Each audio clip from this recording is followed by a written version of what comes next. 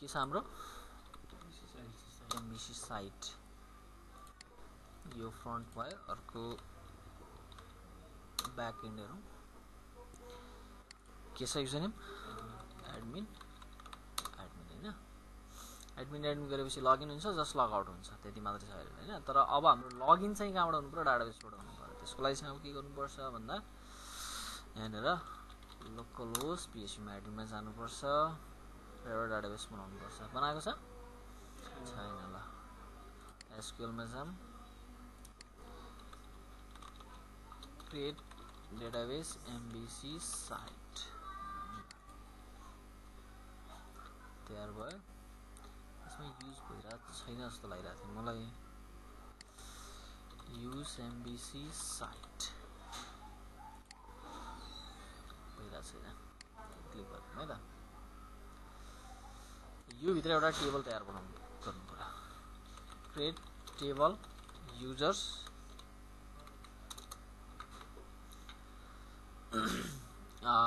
यसमा के गर्नु पर्यो त भन्दा आईडी राख्नु पर्यो इन्टिजर 5 प्राइमरी की अटो इन्क्रिमेन्ट पहिला गरेको थियो हामीले यो छैन है आउँछ है यो आउँछ टेबल बनाउन आउँछ हैन तिमीलाई ल फुल नेम राखौं varchar 40 user name राखौं varchar 20 unique र पासवर्ड राखौं varchar 32 भन्दा माथि हुनु पर्यो इन्क्रिप्टेड हुन्छ र इमेल राख्नु पर्यो varchar 40 unique posted time stamp हुनु पर्यो स्टेटस बुल मात्र राखे हुन्छ होला बुलियन भन्दा बुल मात्र राखौं त्यसपछि डिफल्ट 1 भ्यालु सेट गरौँ है ल कपी गरौँ गो गरौँ तयार भयो नि त ठीक छ युजर्स अब यो टेबलमा इन्सर्ट गरौँ म यताबाट हाल्छु है सिधै इन्सर्ट इन्टु लेखे पनि हुन्छ तर यसबाट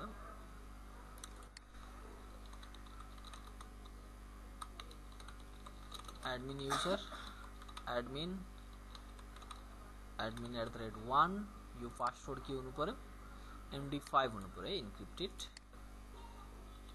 admin.user@gmail.com हेरौँ है त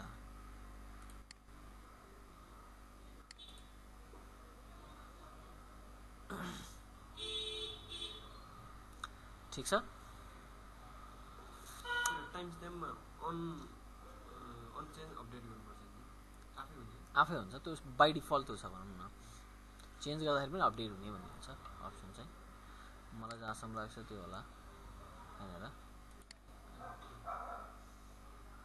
चेन्ज गर्दै यहाँनिर छ अप्सन त्यो आफै हुन्छ के फरक पर्दैन त्यसै अपडेट हुन्छ टाइम स्टैम्प ल हेरौँ है त अब लगइन गर्दाखेरिको सिनारियो के हुन्छ र कसरी काम गर्नुपर्छ भन्ने कुरा यसलाई कोल्याप्स गर्दिन close all लगाइदिन MBC site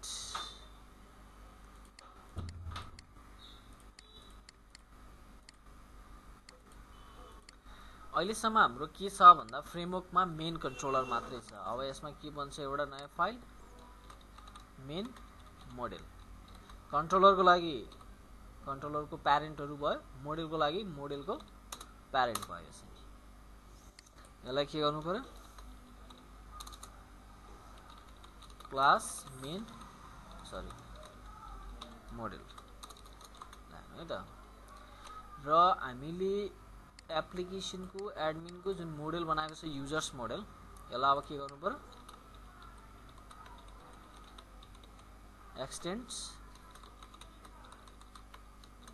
main model हुनु पर्यो ठीक छ मेन मोडेलबाट एक्सटेन्ड गर्ने जति पनि टास्क हुन्छ सबैको लागि सेम हुन्छ डाटा इन्सर्ट गर्नु पर्यो 10 वटा टेबल भए पनि डाटा इन्सर्ट गर्ने त इन्सर्ट गरिने हो अपडेट गर्नु पर्यो अपडेट गरिने हो डिलिट नै हो है। त्यस्तो टास्कहरु हुन्छ, त्यसको लागि चाहिँ मेन मोडेलमा बनाएर राख्ने, जसलाई चाहिँ हामीले यहाँ युज गर्न पायौं। ओके, अब हाम्रो काम के हो, सबभन्दा फर्स्टमा डाटाबेस कनेक्सन चाहियो। यो कम्पोनेन्ट भित्र मैले एउटा नयाँ फाइल बनाउँछु, db.config.php, र यो भित्र चाहिँ क्लास db config बनाउँछु मैले हो।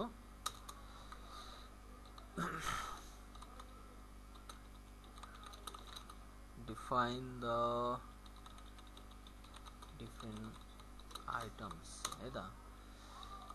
public $hostname by default के localhost,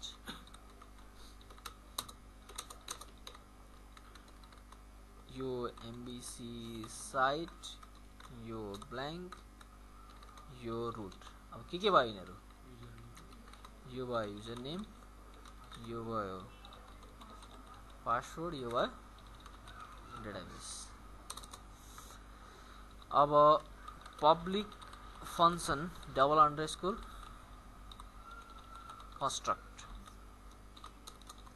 अब्जेक्ट बन्दा हुन्छ। यसलाई के गर्ने, MySQL connect दिसको host name, दिसको user name, दिसको password, this भनेको दिस क्लास है, र अर्को MySQL select _ db दिसको डेटाबेस। ठीक छ, यति भयो। अब हामीले के काम गर्नु पर्यो त, यहाँ त डाटाबेस कनेक्सन गरेर गर्नुपर्ने हुन्छ, अहिले त इनभ्यालिड भनिरहेछ। अब यो यसको के हुनु पर्यो, अब्जेक्ट बन्नु पर्यो। यसको लागि चाहिँ मैले मेन मोडेलमा के गर्छु त भन्दा पब्लिक फंक्शन कन्स्ट्रक्ट बनाउँछु। ठीक छ, कन्स्ट्रक्टर गर्दाखेरि मैले के गर्छु, db connect = new db config, database connection भयो। कतै के एरर छ, db config पाएन क्लास। db config को लागि के छ, कम्पोनेन्ट्स मा राखेको छ भनेपछि हाम्रो config को ब्याकएन्ड मा जानु पर्यो र यसले फ्रेमवर्क बाट तानिरहेछ। अर्को एउटा केबाट तान्नु पर्यो, कहाँबाट, कम्पोनेन्ट्स बाट तान्नु पर्यो हैन।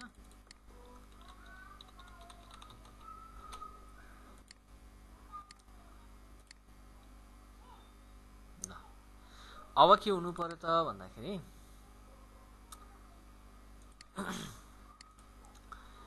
यसमा हामीले के गर्नुपर्छ भन्दा पब्लिक $टेबल नेम बनाउनु पर्छ, एउटा पब्लिक $condition = 1 राख्नु पर्यो। टेबल नेम र कन्डिसन छ। ठीक छ, र अब हामीले यहाँनेर के गर्न सक्छौं त भन्दाखेरि पब्लिक फंक्शन फाइन्ड, यसले के गर्छ, रेकर्ड फाइन्ड गर्छ। यहाँ एसक्यूएल बनाउने अस्ति नै गरिसके जस्तो लाग्छ मलाई यो काम। select all from disco table name where disco condition, query = MySQL query SQL र return MySQL fetch object $query। Find गरेपछि के गर्छ, एउटा सिंगल रो मात्रै फाइन्ड गर्छ भन्ने कन्सेप्ट हुनु पर्यो यसमा। त्यसको लागि के गर्ने, अब यहाँनेर लिमिट 1 गर्दिने। यसले कतिवटा खोज्छ, एउटा मात्रै खोज्छ। ठीक छ, एउटा मात्रै रेकर्ड दिन्छ, कन्डिसनको बेस मल्टिपल दिँदैन।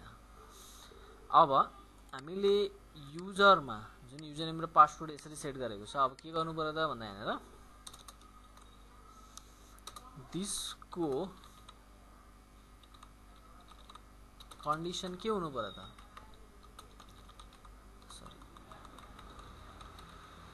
User name equal to dollar दिसको user name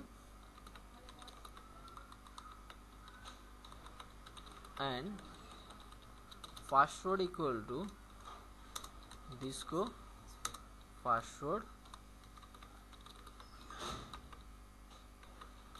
and status equal to कति हुनु पर्यो 1 हुनु पर्यो। अब रेकर्ड पाएको केसमा मात्रै काम गर्ने हो, त्यही भएर दिसको फाइन्डले अब्जेक्ट रिटर्न गर्छ, अब्जेक्ट पाए रिटर्न गर्छ नभए फल्स रिटर्न गर्छ। ठीक छ, यस्तो केसमा मात्रै लगइन हुन्छ। अब हेरौँ, यस्तो इरर दियो है लाइन 16 मा, कहाँको मेन मोडेलको 16 मा भनेपछि मेन मोडेलको कहाँ लाइन 16 भनेपछि यहाँनिर के इरर छ भन्ने कुराको लागि चाहिँ अर डाइ गरौँ त माइस्क्युल इरर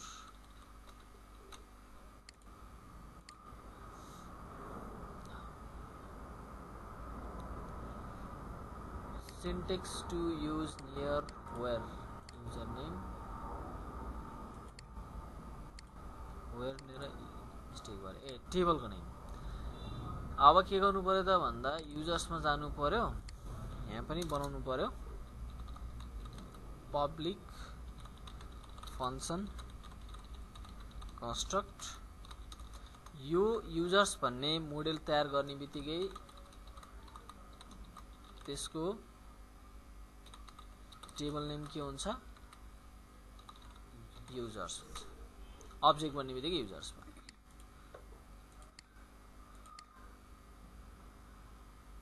ल नो डाटाबेस सिलेक्टेड भने है त भयो के हेर्दै जाउँ।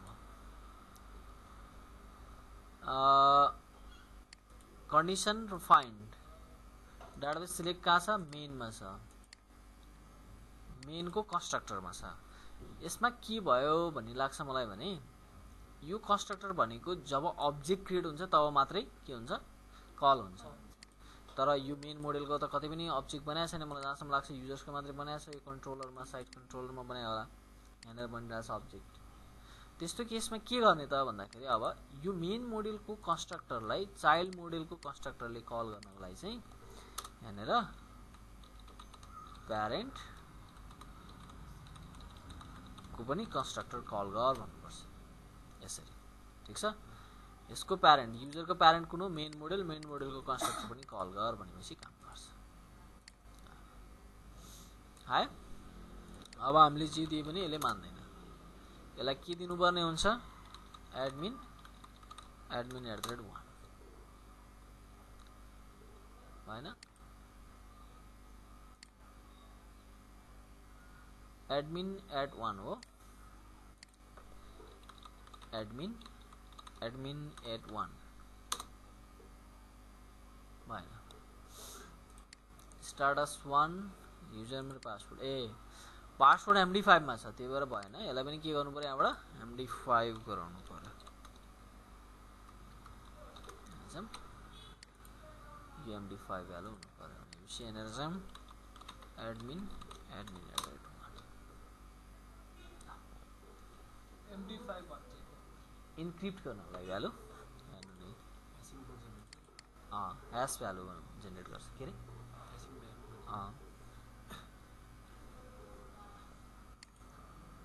जे पाते जेनेरेट गरास् त के थाहा हुँदैन नि त भन्ने कुरा हुन्छ। तर यो भन्दा पनि अर्को क्रिप्ट भन्ने आइसकेको छ आउनु त त्यो आफ्नो ठाउँमा छ फेरि।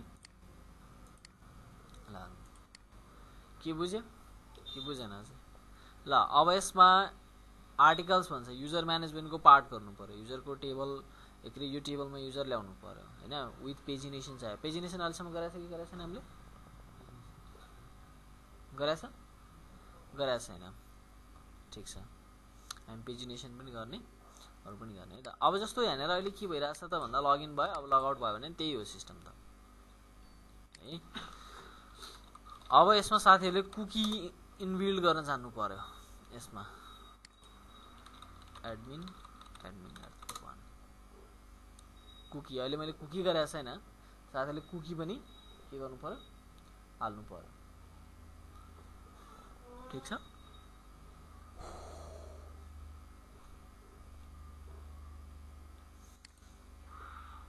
Articles files profile. अब यहाँ के हुनु पर्यो, हामीले अरु भनौं न म्यानेजमेन्टहरु गर्नु पर्यो। जस्तो कि अब यहाँनिर आर्टिकल्स भनेको छ, त्यसलाई अब हामीले चेन्ज गरेर बनाउनु पर्यो। यसमा के डाउट छ साथीहरुलाई? कतै कतै के गरे है, कहाँ गरे के गरिरहेछ थाहै भएन। डीबी कन्फिग बनायो एउटा, यो थाहा छ। मेन मोडेलमा त्यसको हामीले के गर्यो, अब्जेक्ट बनाएर कल गर्यो कन्स्ट्रक्टरमा, र फाइन्ड भन्ने मेथडले यो रिटर्न गर्छ, हामीलाई थाहा भइसक्यो। अब हामीले के गर्यो, युजरमा गएर त्यो काम गर्यो है, कल गर्यो, किनभने युजरको मेन मोडेल भनेको प्यारेन्ट भयो। यो क्लोज आउट गर्नु। अब सिम्पली हामीलाई यो भ्यूको हेडरमा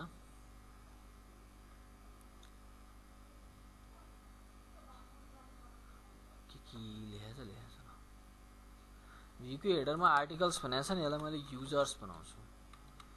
यो भनेको चाहिँ इको लिंक यूआरएल, त्यसपछि के युजर्स को इंडेक्स में जान्छ। यो चाहिँ युजर्स को इंडेक्स में गयो भने युजर कन्ट्रोलर हामीले बनाएको छैन। अब युजर कन्ट्रोलरले के गर्छ, युजर म्यानेज गर्ने काम गर्छ। यो युजर, यो टेबलको लागि म्यानेजमेन्ट सिस्टम भन्छ, ठीक छ।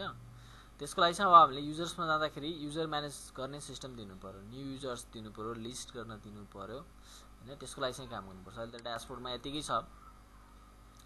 मैले के गर्छु, अब यसमा कन्ट्रोलर जुन छ, साइट कन्ट्रोलर त हाम्रो बनि नै रहेछ पहिलेदेखि। लगइन पनि यसैमा छ। यसलाई फाइलमा सेभ एज गरौँ र युजर्स कन्ट्रोलर बनाऊ र यसलाई भन्नु पर्यो युजर्स कन्ट्रोलर। हेडर फुटर त्यही हो। यसको इन्डेक्समा दिसको लग्ड इन हुन जरुरी छ। यसमा लगइन भन्ने हुँदैन, यसमा लगआउट भन्ने हुँदैन, त्यसमा मात्र हुन्छ, ठीक छ। अब के हुन्छ हेरौँ त। ल इन्डेक्स गयो, भ्यू नै छैन हो। युजर्स हाइलाइट हुनु पर्थ्यो, ड्याशबोर्ड मात्रै भइरहेछ, त्यसलाई पनि बनाउनु पर्छ। भ्यूमा के बनाउनु पर्यो, अहिले साइट मात्रै छ।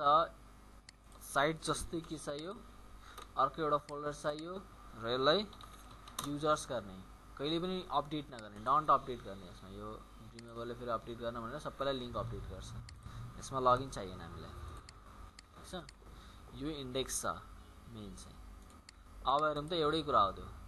युजर्समा गयो भने त्यही हो, ड्याशबोर्डमा गयो भने त्यही हो। ड्याशबोर्डको लागि त बनाइए नै क्या हो, के भयो अड्किरहेछ त। इन्क्लुड्स भित्रको हेडरमा छ।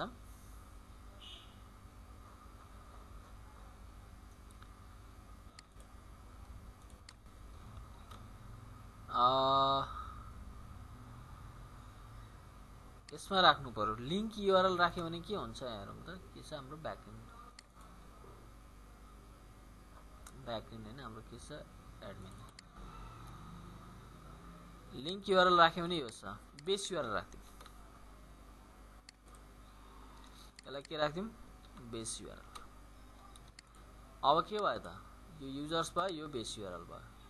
ओहो, धेरै अगाडि पो पुग्यो त्यो त।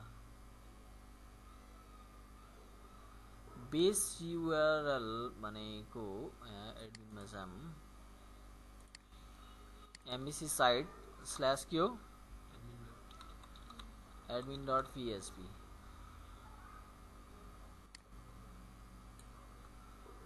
यो चाहिएन, वाट यूआरएल मात्रै चाहियो है त।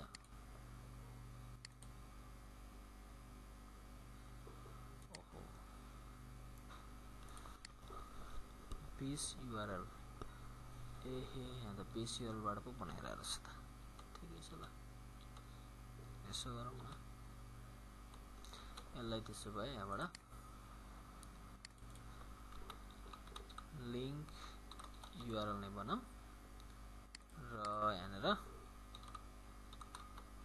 साइट इन्डेक्स बनाऊ है त।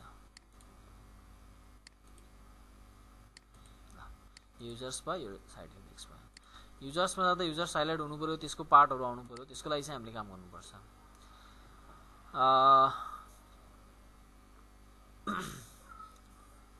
आइडी इक्वल टु करेन्ट भनेको छ। यसले रोल खेलिरहेछ। मलाई जहाँसम्म लाग्छ यो ब्याकएन्डमा एउटा काम गरिरहेछ, हामीले कन्ट्रोलरको काम गरिरहेछ। अब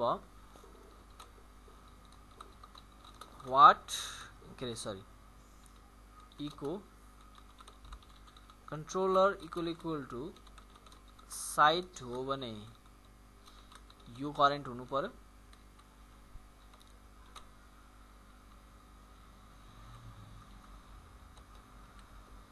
यो करेन्ट हुनु पर्यो आईडी इक्वल टु करेन्ट नभए हुँदैन यसलाई के गर्नु पर्यो हामीले फेरि कपी गरेर यसमा हाल्नु पर्यो यो के हो युजर्स भनेपछि के हुन्छ अब युजर्समा जाँदा युजर्स हाइलाइट हुन्छ ड्यासबोर्ड जाँदा ड्यासबोर्ड हाइलाइट हुन्छ जुन कन्ट्रोलर पाउँछ त्यही हाइलाइट गर्छ साइट पाए माथिको हाइलाइट गर्छ युजर्स पाए तलको हाइलाइट गर्छ ठीक छ अब यो युजर्सको पार्टमा चाहिँ अब हामीले अलिकति कस्टमाइज गर्नु पर्यो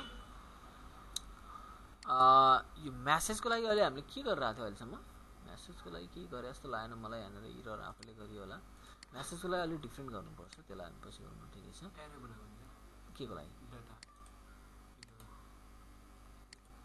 एरर बनाएको थियो तर त्यो अलिक फरक बनाउनुपर्छ त्यो पछि आउँछ किन फरक बनाउनुपर्छ भन्ने कुरा अब यो युजर्सको पार्टमा हामीलाई यो त चाहिएन पहिला न्यू युजर एड गर्नको लागि चाहिँ एउटा लिङ्क दिनु पर्यो त्यसपछि बाँकी रहेको अरू हटाएर त्यहाँनिर ग्रिड भ्यू दिनु पर्यो सर्च अप्सन दिनु पर्यो त्यो कुरा हुन्छ है त यहाँ जाऊँ ल यो चाहिएन एकाउन्ट ओभरभ्यू भन्छ ग्रिड 5 यो पनि चाहिएन यो नोटिफिकेसनहरू पनि अहिलेलाई चाहिएन के भयो त नोटिफिकेसन ग्रिड टुगेदर तल धेरै नै भयो क्या नोटिफिकेसनहरुमा जाम त एउटा एउटा हटाइदिनु पर्यो कस्तो स्लो हो त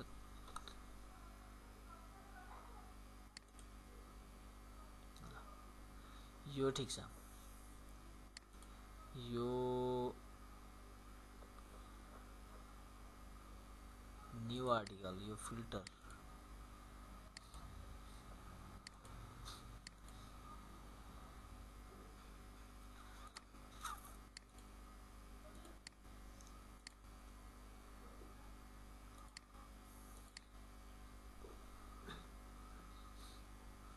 यो पनि छैन यो पनि छैन यो फर्म अहिले कपी गरौँला यो पनि छैन यो पनि छैन यो पनि छैन यो छैन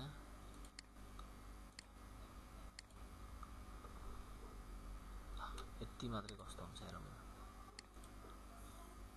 ल ठीक छ है अब हो एउटा फिल्टर अप्सन छ एउटै यो छ युजर्समा गइसकेपछि अब यो न्यू आर्टिकल भनिरहेछ यसलाई चाहिँ युजर्सको इन्डेक्समा भएको टास्कहरुको बारेमा मात्रै हेरेर मैले गरिरहेछु हैन है ल हटाइदिम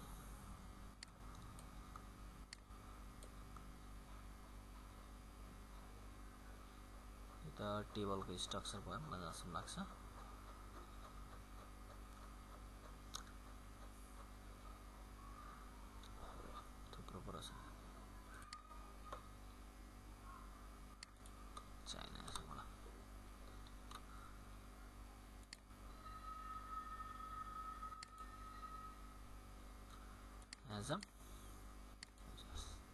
ठीक छ अब के हुनु पर्यो भन्दा युजर्समा गइसकेपछि युजर क्रिएट गर्ने सिस्टम दिनु पर्यो युजर लिस्ट गर्ने युजर सर्च गर्ने सिस्टम दिनुपर्छ त्यसको लागि चाहिँ हामीले के गर्नुपर्छ त भन्दा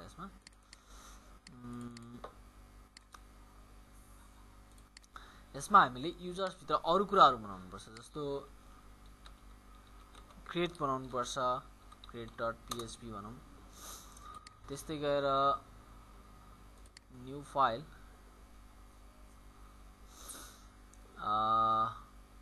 underscore form बनाउनु पर्छ .php त्यस्तै गएर update.php बनाउनु पर्यो त्यस्तै गएर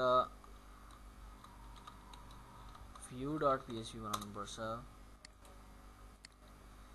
underscore view.php जानु है त मेन इन्डेक्स भयो create form update form view यति चाहिँ बनाउनु पर्यो।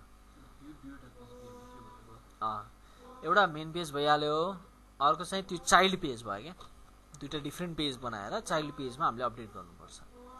ठिक छ, यस्तो खालको स्ट्रक्चर बनाउनुपर्छ। त्यो भयो भने अझ सजिलो हुन्छ भन्ने भन्छ। जस्तो अहिले हाम्रो युजर्सको इन्डेक्स यो देखिरहेको छौँ हामीले होइन। अब यसमा एउटा सर्च पनि बनाउनु पर्ने भयो। यहाँ new file sorry underscore search होला जहाँसम्म लाग्छ मलाई यो .php र अर्को एउटा न्यू फाइल अन्डरस्कोर डिलिट किन चाहियो डेटा लिस्ट है .php। अब यसमा के बुझ्न जरुरी छ भने अन्डरस्कोर भनेको चाइल्ड आइटमहरु हो, यो भनेको मेन पेजहरु है, त्यो चाहिँ बुझ्न जरुरी छ। त्यो अनुसारले बनाउन खोजेको हो, त्यसरी त्यही बनाउनु पर्छ, त्यसरी छैन तर बनाउँदा राम्रो हुन्छ। जस्तै हामीले हेरेर बनाए अनि साइडमा एबाउट र इन्डेक्स दुईटै मेन पेज भयो र यसमा के छ भ्यूमा युजर्समा यो भनेको चाइल्ड आइटम भयो, यो भनेको मेन आइटम भयो। जस्तो यो डेटा लिस्ट जुन छ, डेटा लिस्टमा के राख्ने त भन्दाखेरि यो टेबल राख्ने, यो जुन छ कोड हेरौँ त,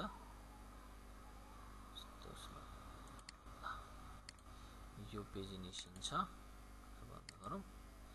यति दुईटा आइटम के हुनु पर्यो, कट हुनु पर्यो। कहाँ जानु पर्यो, डेटा लिस्टमा जानु पर्यो। ठीक छ, अब यो डेटा लिस्टलाई हेरेर लोड गर्नको लागि हामीलाई थाहा छ कि यस्तो छ $disco लोड भ्यू, यो बनाएको थियो हामीले हो। के गर्ने अन्डरस्कोर डेटा लिस्ट राख्ने, के भन्छ यस्तो भन्छ। त्यो भित्र पनि के भयो, बीचमा हेडर फुटर भयो क्या। अब विदाउट हेडर फुटर राख्नको लागि चाहिँ लोड पार्शियल भ्यू बनाउने, यहाँ क्लिक गर्यो पार्शियल भ्यू छैन, त्यो भनेको मेन कन्ट्रोलरमा जाने। लोड भ्यू र लोड पार्शियल भ्यू एउटै हो, मात्र के डिफरेन्ट हुन्छ,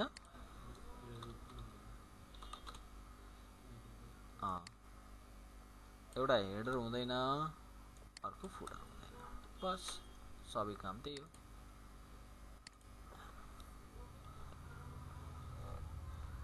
ठीक छ कि बुझेन? अब यो युजर्समा यो त अहिले के हो, युजर्सको स्ल्यास इन्डेक्स हो। त्यस्तै अब न्यू हुन्छ, न्यूमा क्लिक गर्दा के गर्ने भन्ने यहाँ म देखाउँछु अब है त। इन्डेक्समा न्यू आर्टिकल भनेको छ, यसलाई म भन्छु कि न्यू युजर। यसको युआरएल के छ भन्दाखेरि इको लिंक युआरएल युजर्सको अझै यसलाई युजर्स भन्दा पनि यही कन्ट्रोलर भनिरहेको थियौँ, किनभने कन्ट्रोलर युजर्स भनि नै हाल्छ। त्यसको स्ल्यास क्रिएटमा जानु पर्यो। ठीक छ, यो युजर्स भयो, युजर क्रिएटमा गयो। क्रिएट भन्ने मेथड त छैन। अब यो हाम्रो कन्ट्रोलरको युजर्स कन्ट्रोलरमा जसरी इन्डेक्स छ त्यसरी नै के हुनु पर्यो, यो इज लग्ड इन भन्नेलाई यहीँ हाल्दिउँ न, काम गरि नै हाल्छ नि त।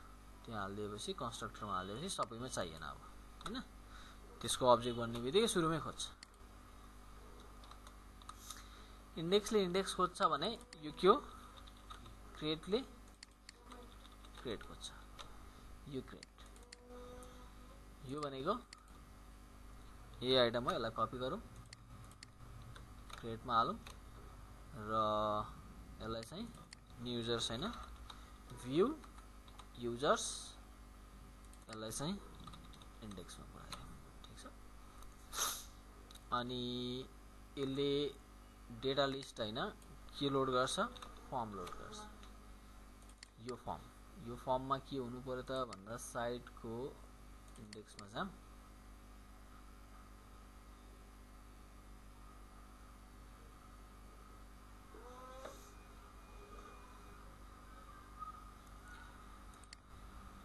धेरै भएको भएर यस्तो लोड गर्न टाइम। यो फर्म छ, भ्यू मोड्युल हेरौँ त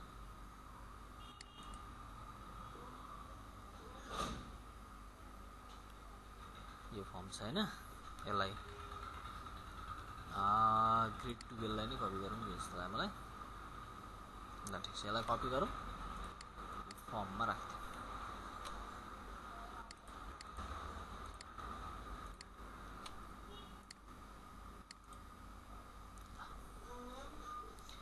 भ्यू युजर्स आयो स्विच हुन्छ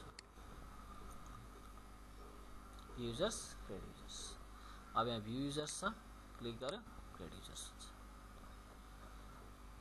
सकिन्छ के बताइरहेछ है बुझेकै छैन भन्नुहोस् बुझिरहेछ ल ठिक छ यसलाई भोलि चाहिँ साथीहरूले कम्प्लिट गरेर आउनु पर्यो सन्डेसम्म है त क्रिएट भयो अनि अपडेट पनि हुन्छ डेटा लिस्ट गर्नु पर्यो यसमा त्यो काम गर्नुपर्ने हुन्छ जोस् अब यसो हेर्दाखेरि धेरै लाग्छ है काम गरेको तर एकदमै अर्गनाइज हुन्छ यस्तो गरेपछि ठिक छ हरेकले गर्ने भनेको यही सिस्टम हो